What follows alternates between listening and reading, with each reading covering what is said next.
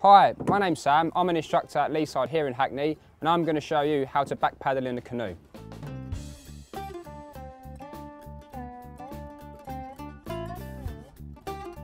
There are two methods of back paddling a canoe, much similar to how to paddle a canoe forwards. The first is a reverse J stroke. So what you do is, you paddle backwards in the boat. As the paddle comes to the front of the boat, you put a little hook in it, take the paddle out, and then repeat the process. So you put the paddle in the back of the boat, push it forwards, and then do a little hook. As you increase speed, you take the hook out of it, and it becomes a flat blade in the water. So there's the J, and then there's the flat bit. Just give you a little demonstration. At all times when doing a stroke, you need to look over your shoulder so you know what you're going at. So look over the shoulder, put the stroke in, and then a little hook, and then repeat. Over the shoulder, little hook.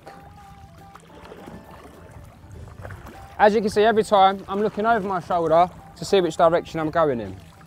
The other way of paddling a boat backwards is to paddle on both sides of the boat.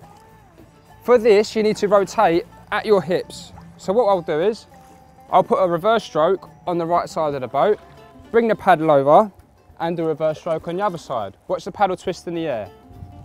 Backwards, over, on the left-hand side. This stroke's far more efficient and less complicated than the J stroke, and more often used than the actual J stroke itself.